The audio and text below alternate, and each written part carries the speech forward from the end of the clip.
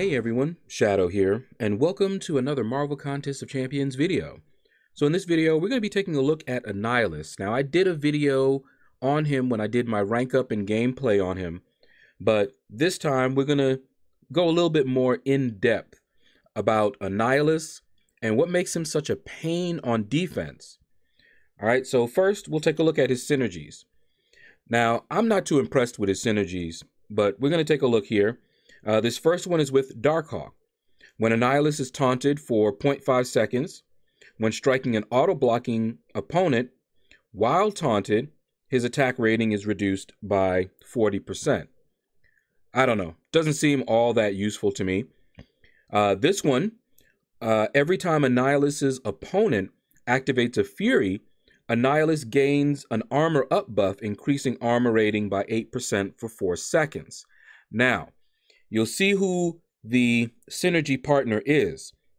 This is not a coincidence, I think, because this synergy reminds me of the way Hulkbuster works. When your opponent gets a Fury, Hulkbuster activates an armor up. This is his mechanic. And he was made to fight Hulk.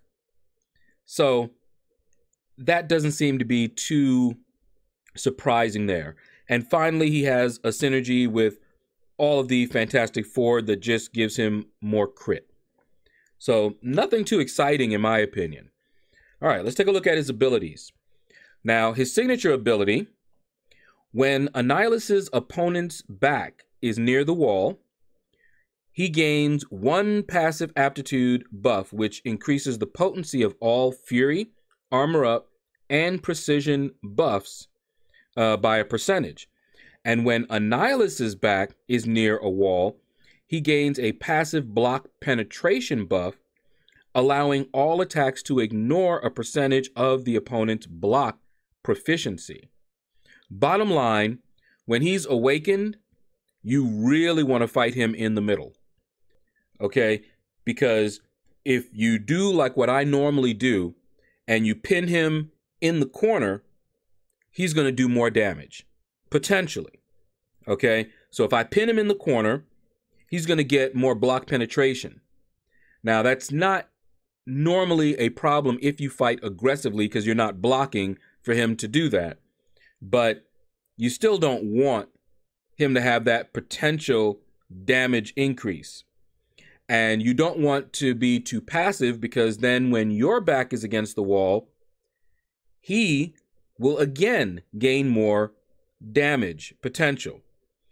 So when he's awakened, fight him in the middle as much as possible. All right, now let's talk about this Cosmic Control Rod. So this is a buff that he gets at the start of the fight. And whenever the opponent activates a Nullify, Fate Seal, or Stagger, the effect is purified and the control rod is removed for 10 seconds. You want to remove that control rod, and we'll talk more about that in a moment. But that means that champions who nullify, Fate Seal, or Stagger are great against Annihilus. They're going to disable that control rod and remove a lot of the difficulty in fighting him.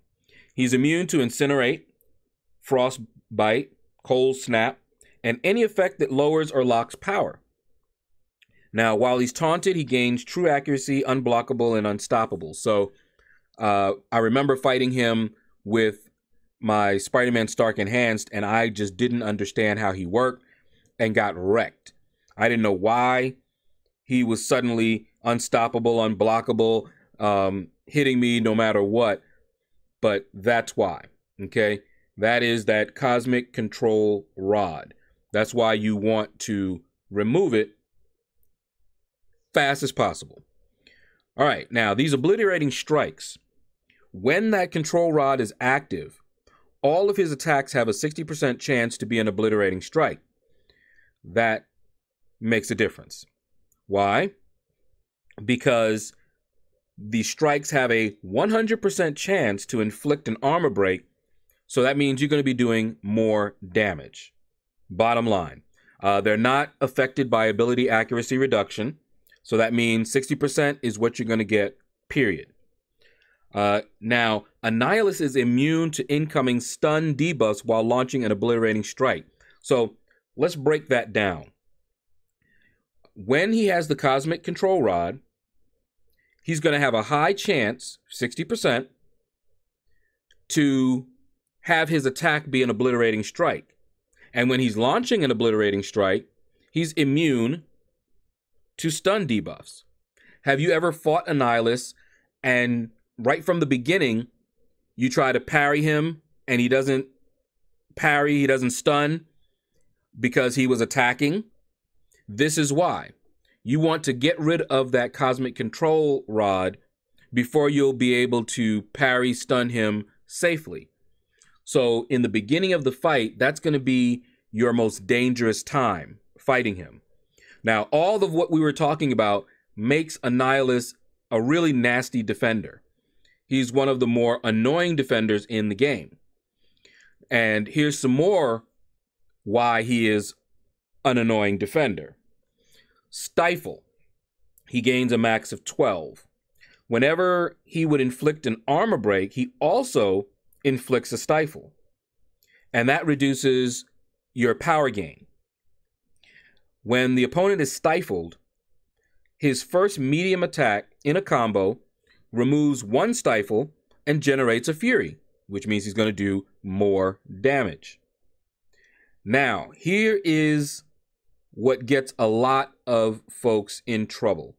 If the opponent dashes back while stifled, Annihilus removes one stifle and gains one unstoppable buff lasting 1.1 second. Okay?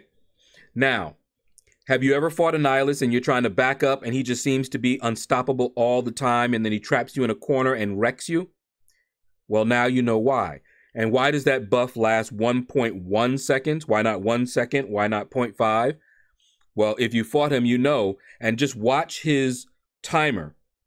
That unstoppable buff lasts just long enough that he can chain it and you will get wrecked. All right, so that is why. Now, when the Cosmic Control Rod is removed, he gains 3 Fury buffs, which also gives him more damage. All right, and here are his 3 special attacks. The special 1 refreshes all stifle debuffs on the opponent.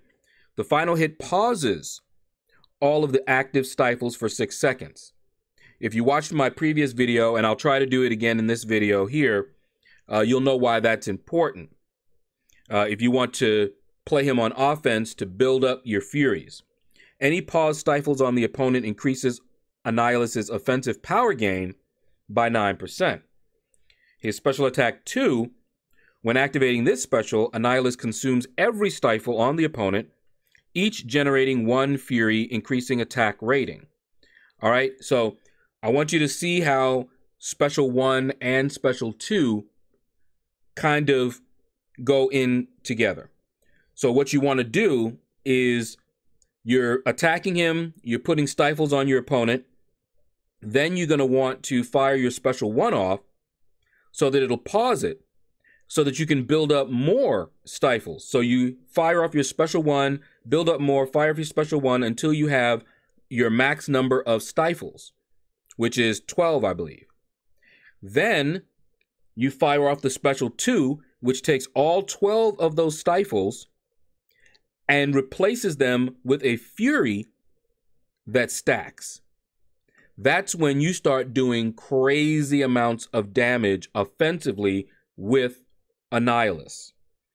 All right, and here you go with the special 3. It inflicts the opponent with 10 stifle debuffs, each reducing his power gain by 9% for 4 seconds. Until the opponent has 0 stifles remaining, the duration of the stifle debuffs is increased by 125%. So Annihilus is not suicide friendly. You need to fire off these specials. You need to fire off your special 1s frequently. You need to fire off that special 2 to gain more damage. All right, the special 3 also useful in building up the stifles so that you can build them up maybe a little bit quicker and still pause them with the special 1 and then get that special 2 to convert all of the stifles and then do major amounts of damage for 18 seconds. All right, so we're going to take a look at him in Realm of Legends, and we'll be testing him against Winter Soldier. Now, as you can see, I'm going in here with no synergies active whatsoever. I'm not really a fan of his synergies, and they wouldn't help in this particular case anyway against Winter Soldier. But I am running suicides, so the damage numbers will be somewhat inflated. But you can still get a good idea of what damage potential he has on offense from this video. At least that's my goal. Now, I'm doing something a little bit differently than I did in the rank up and gameplay video. I had a better chance to read his abilities and especially his special attacks. So what I'm trying to do here is I built up to the special 3, fire that off, and that's going to extend the duration of the stifles as long as he has stifles. And I'm thinking that should help me build up to a special 1 and get to my get to 12. And as you can see, we had 12. But here's something about Winter Soldier, and really a lot of the enemies that you find in Realm of Legends. They can be very passive, and when you have something that you're trying to time, like you have a buff that has a timer on it, or they have a debuff that is counting down, that's when they will do everything in their power to eat time away. You know, they will they'll fire off specials if they have them. It doesn't matter if you're blocking, anything to run down that timer. All right, now we got him to 12. All right, 12 stifles, and check this out. We got the special 2 off with 12 stifles. This is the max. So watch his damage now. Look at that damage. Look at that, 13K, 8K crits, 14K crits, 9K, 14 again, okay? That's the power Annihilus can have when you set everything up and you have those 12 Furies. So that was the max. Now you can also just build up as many Furies as you can, as many stifles, and then fire off the special 2 to build up the Furies, and he's still gonna be hitting harder. And that's what you see me doing during the rest of the fight. I don't try to build up to that 12 max anymore. Instead, I want you to see what his damage looks like without the 12 stifles. Just, you know, a few, maybe 2 or 3 Furies. It still ramps up his damage quite a bit. He recently got a rework, and his rework, I believe it decreased the timer on, I think, the stifles. I'm not quite sure. It was useful because you can build up easier, but you still have to build up like you saw me doing.